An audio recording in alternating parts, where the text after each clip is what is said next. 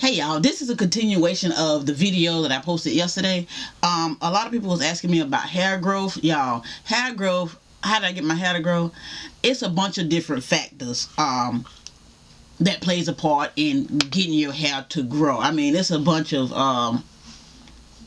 different steps. I mean, you could do a whole bunch of different things. So it's not just, okay, you just do one thing and your hair is gonna grow. It's not that. You got to do multiple things.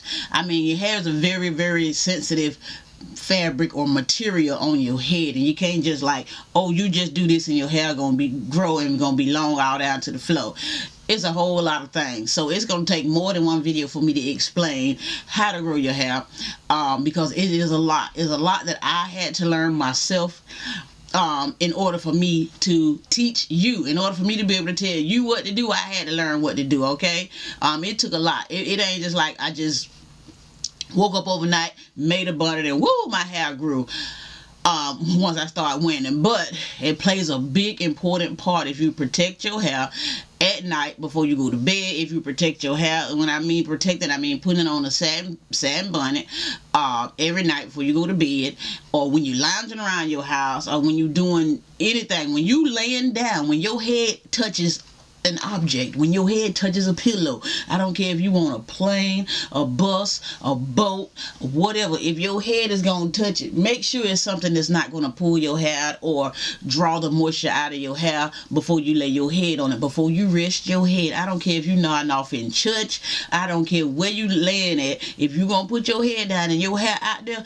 you need to make sure your hair is protected, okay? You need to wear protective styles. You need to keep your hair moisturized. Most importantly, keep your hair moisturized. What my bonnet does, when you moisturize your hair, you put my bonnet on, and the bonnet holds the moisture in, because if you just moisturize your hair, you just walk outside, the humidity and whatever is going to draw the moisture out of your hair faster. But if you protect it and put the satin bonnet on, it is going to be moisturized for a longer period of time, and that's what you want. The longer your hair stays moisturized, is the better.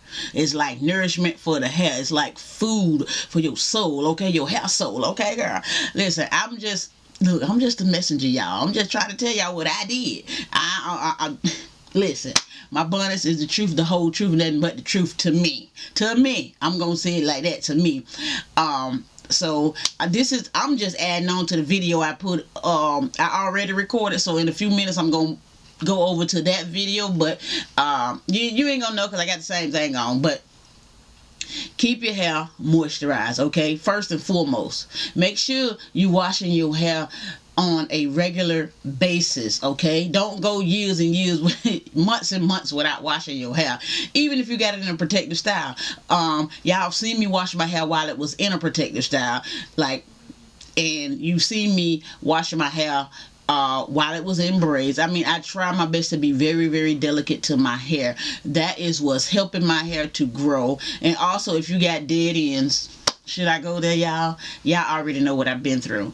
The only reason I held on to my dead ends for so long, it was a mental thing, okay? Because I had been through a lot with chemotherapy, cancer, radiation, all of that stuff. And I was just sad about the whole thing. And hair falling out could cause depression to women. If you used to having hair like me, I was on a hair growth journey when my hair fell out. So it took me, it hit me real hard, you feel me? And plus at the same time I was sick, real sick, and my hairstyle, it was a whole mental thing, y'all. And I still struggle with these problems on a daily basis with my hair. Y'all may think, oh yeah, her hair good now, her hair growing back now, she's okay. Listen, I don't know when it stops, but it's still inside of me. You know, different things that I went through about my hair and stuff, and my health, my overall, just me living, me being alive. It wasn't just about my hair, it was a whole bunch of things. You know, when you get diagnosed with cancer, it takes a toll on your mind more than it does your body, because you alive and you sick, and you hear people say this and that and this and that, and I see this and it's this big and it's that. Mentally, it's hard to take all of that, because at the end of the day, who want to die?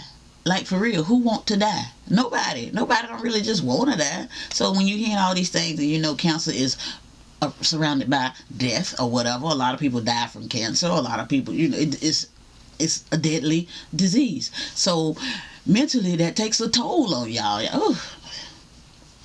Mentally, I don't like to talk about it, but I'm just keeping it real, okay? Mentally, that takes a toll on you, on your mind, on your body. If y'all been following me for a while, y'all don't see me go through mental breakdowns right here on YouTube, and it's a lot. And also stress, the additional stress behind the chemo and the radiation, the depression, the anxiety, all of that played a part in my hair looking raggedy, okay? It fell out, it started looking raggedy, my ends was just there flying, y'all. I mean, my hair was a mess. I got the whole videos after videos of showing my hair was in a drastic state, and I was trying to hold on to those ends. And my split, let me tell you, my ends, they wasn't split, they were just, my hair had just fell out, and that's where it just started thinning it. The ends that I needed to cut off, some of them was like that long. I mean, it was different lengths. So my hair was a whole mess, and boy, it was a lot. It was a lot for me to learn. It was a good learning point for me though, but I had learned so much before that. But I think what happened is, between the cancer and the chemo and the radiation, I had forgot a lot of the things that I learned, because that being sick took my mind back to, oh my God, you know, what now? So I had to try to stay focused and get my mind right till I can bring myself to, okay, now on track with my hair. Because it's always a fear of, okay, I'm not gonna lie, y'all, it's always a fear of me going to the doctor and they saying, okay, you gotta take some more drugs. Ugh.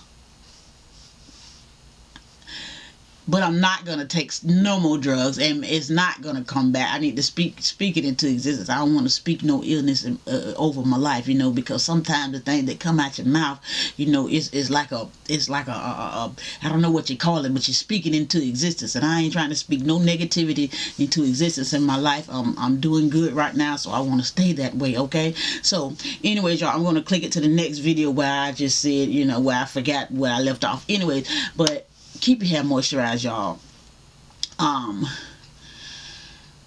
I suffer a lot from anxiety, depression, sadness, but I'm trying my best to remain happy in my videos and try not to let you guys see the sad part of me a lot. And I just want to encourage you guys, because before I was on, before I had a cancer journey, I had a hair journey. Before I was diagnosed with cancer, I loved hair. Ain't nothing wrong with loving hair. Ain't nothing wrong with loving your hair, okay? Because God gave you your hair, and it's there on your head for you to love. I'm not obsessed with it, but I do love my hair. So, and if you can tell when somebody really loves their hair, if their hair look good, if their hair is growing, if their hair is thriving. I'm talking about your hair on your head. I'm not talking about if your hair look good because you got weave in it or because you got on a wig and stuff like that. I'm talking about genuinely love your hair. I mean, I love my hair, and I also like my relaxers too, so don't get it twisted, y'all, okay? Because a sister girl is tender-headed, okay? But that don't mean I don't love my hair. But anyways, y'all, let me go ahead and click to the next video, because my bonnets, let me tell you, my bonnets have brought a tremendous blessing over my hair, over my hair and my life in general. But my bonnets, I don't know what it is about my bonnets, but when I wear them, it's just like, okay, I feel like my hair is safe. My hair feels safe and secure in these bonnets, because the satin line, first of all, it is just there, and plus I feel like when you buy my bonnets, I'm helping you out, and also you helping me out for my cancer journey, and I sell my bonnets for a good cause. And there is a lot of people who donate to different charities and different events and different things, and a lot of the times you don't even know where your money going, okay? Like for instance, you go to Walmart or whatever, and you slide your card. They say, would you like to donate to St. Jude Hospital, or would you like to donate to this? Okay, they take your money, but do you see where your money is going? Do you see it? I know. That's how I feel. Like I'm gonna need to know you got my money. I'm gonna need to know what child you gave my money to and how my money blessed them, or whatever, any kind of foundation, you know. But that's how I was like, Man, I can donate to the Susan G. Komen Breast Cancer Foundation. No shade against them, but where's the money going? Because I see a lot of different events going on, a lot of different this, but I don't know. That's just me. That's just how I feel about donating. So me personally, that's why I came up with my own, because if you donate to a cervical cancer foundation, for me, how do I profit off of that? Like, how do I get help? Because I got a lot of medical bills. They didn't pay for my medical. Nobody paid for my medical bill. They piling up. So I'm trying to figure out where did I get, you know, all this treatment I got. It wasn't free because somebody donated. It wasn't free. I had to pay for this. Okay, so I'll be wondering, like, where did it all come from? But yeah, at the end of the day, all the proceeds go towards me, towards my medical bills for my cancer journey. And like I said, I do film the days when I do go to the doctor and get checked and get my scans or whatever. And I do try to bring y'all the best footage as I can, and try to keep y'all with a lot of information, especially this information on how to grow your hair. I don't want this video to be long. It's gonna be long. Lord, listen, just stay tuned. I'm gonna add this other clip in because I left out a lot of good things. But listen, if y'all want to know any questions, feel free to ask. A closed mouth don't get fed, okay? You feel me? A closed mouth do not get fed on this channel, because I can't read your mind. If you want to know something and you think I know the answer, let me know. If you want to know something, even if I don't know the answer, I can still put it out there. Somebody in the comment section might know the answer, okay? It all goes around and around and around, okay? So I'm going to add this other clip in now. Oh, I forgot to add, braid your hair up. I braid my hair up, leave it alone. Y'all see me braid my hair up. Y'all seen it, just left alone. I ain't do nothing to it. Even when it was looking ratchet, I still was greasing it, coming off of Greasy Fridays, or greasy whatever, greasing gossip and virgin fertilizer Fridays, or whatever the heck it's called. Y'all already know. I just pretty much left my hair alone. Leave your hair alone, okay? Quit changing your hair every 2 days. This for the people who want their hair to grow long, okay? Quit changing up your hairstyle every 2 days. The more you touch your hair, the more it's gonna break, okay? The more opportunity it has to break, okay? The more chances you giving it to break off, you know? That's just is what it is. If you keep playing your hair, little strings at a time, might not seem like a lot, but it is. If you want to see your length, the proof is in the pudding. I'm not coming to y'all with no joke. I ain't trying to sell you no flat tummy tea. I ain't trying to sell you no hair growth cream that's gonna grow your hair all the way to the ground. I'm just telling you what I did, okay? It is what it is, y'all. I mean, you can take it how you want it. Take it how you want it, baby. Let's just be real. You can grease your scalp with virgin hair fertilizer all day long. You can spray your hair with S-Curl spray all day long. But at the end of the day, what you do to your ends is what's most important for you to see your length, okay? What you do to your ends is what's most important for how you see your length. Because if you grease your hair, virgin hair fertilizer, and it's constantly growing, but if you steady going to sleep at night with nothing on your head and your ends are steady being exposed to the elements, they're going to break off just as fast as your hair is going to grow down. So if these ends are breaking off while this is growing, you're not going to see nothing. You're not going to see no difference here. It's going to be growing, but you ain't going to see it down here, because you're not keeping your hair protected, okay? You're not keeping your hair a satin bunny. You got to keep it on something. You just can't go to sleep on no cotton pillow every night and think your hair is going to flourish. You can't be in your car. If you got cotton shells in your car or whatever kind of vehicle you got, you can't just have your hair hanging down and rubbing up against your car all the time. You can't have on this cotton shirt and expect your hair to grow if it's rubbing up against your shirt all the time. And I'm not saying that you can't wear your shirt, you can't wear no cotton shirt, or you can't sleep on no cotton pillowcase, which is not advised. But if you're doing this stuff all the time, your ends are going to break off. They're going to break off just as fast as your hair grow. That's why a lot of us black people, black women, hair looks like it remains the same length over a certain period of time. Like you done seen this girl, you got friends that you done known years ago. the hair still, oh, she got some long, nice hair, and it's pretty much shoulder length. Okay, I'm one of those. I'm one of those people. My hair will remain the same length pretty much. This was probably like my ideal length right here for years. I couldn't get it. That was like the longest, but most of my hair was like ear length.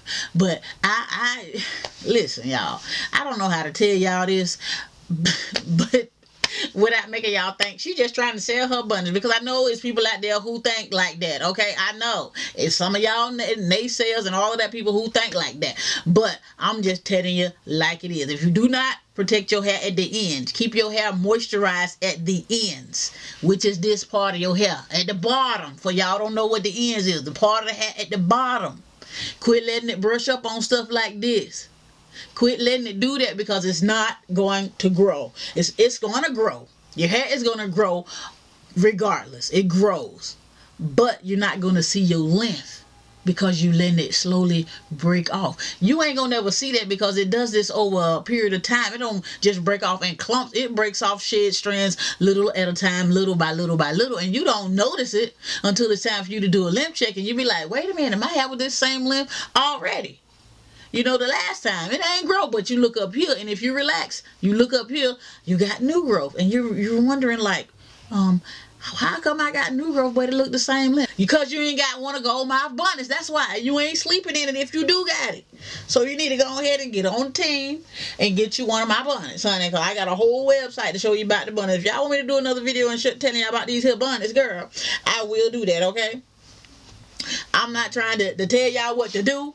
I'm dead serious, but that's what your girl been doing. Okay, I highly recommend my bonnets, not because I made them, because they good, and I know that they good because I got proof. Not because they mine, but because they eels. I'm just telling you, y'all, I'm for real. A lot of y'all, I know y'all like hair growth videos. Y'all want to see hair grow. Y'all want to take this kind of vitamin and jump off the building and see, hang your head upside down and flip over in a circle and roll around on the floor and see if that'll grow your hair, and do all kind of stick your finger in the socket and see if it'll shock your body into hair growth. All kind of stupid remedies and stuff like that. Look, I done tried them. I done tried them. I done tried the inversion method. I done tried rolling up under my bed and see if I was going to come out with some long hair. I done tried all of that, y'all. It didn't work. Inversion hair method did work a little bit, but it, you know, I can't be getting all them headaches, girl. I even got inversion hair method videos, and there's other methods that do work, but I'm just telling you what I did this time around. Okay, this time around, which was the best, fastest proven method that I have ever done since I've been, especially since my hair loss from my cancer journey. Okay, it's been a long time coming for my hair to come back, y'all. Y'all been there through, a lot of y'all been there with me through the thick and through the thin, and when my hair was just like a mess, until when I did the big chop and chopped it off. And whew, y'all, if y'all ain't got some of this here message out this here service today, out this here sermon, y'all asleep. Y'all need to wake up. Y'all want hair? Look, not trying to be flashy, but I'm just telling you how it is. And look at that blackness, y'all. I did dye my hair black in my last video. If y'all missed that video, y'all want to know what color I dyed or what kind of dye I use, y'all go back and check my previous video. I'll leave the links to a couple of videos below. Y'all get into it, okay? Get into it. And look, check your girl out. All her proceeds go. When I say her, I mean me. All the proceeds that goes towards my bonnets, that's spent on my bonnets, goes towards my medical bills. I already say that in previous videos for my cancer journey, you guys. And I'm so proud of myself in doing this, y'all. And it's helping. Can you guys see this? Like, come on now. That's it and that's all. All right, y'all. What a mighty God we serve, okay? And so wild growth oil too. I don't got that, but listen, that's what I did, okay? That's what I did. I did what I did, and that's all, all right? Anyways, y'all, I'm gonna get up out of here. Thank y'all so much for watching, and that's all I got to say in this video, and I will holler at y'all later. Bye.